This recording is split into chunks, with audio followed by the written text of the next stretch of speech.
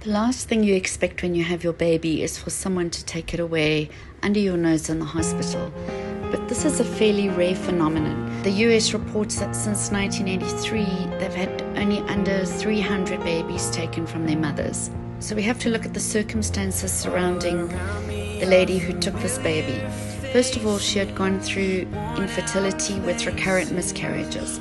So we know with infertility there is a repercussion of major depression, and with recurrent miscarriages there could be an intense grief reaction.